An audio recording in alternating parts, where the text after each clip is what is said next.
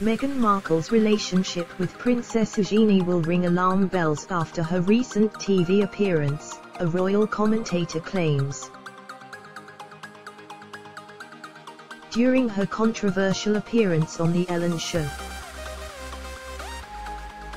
the Duchess of Sussex shared a story about a time she and Prince Harry attended a Halloween party with Eugenie and her husband Jack Brooksbank.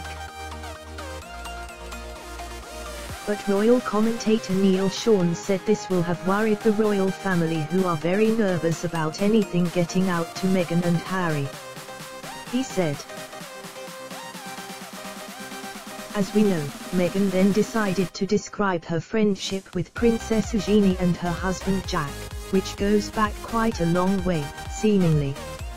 But that really did trigger some alarm bells for senior members of the British monarchy over here."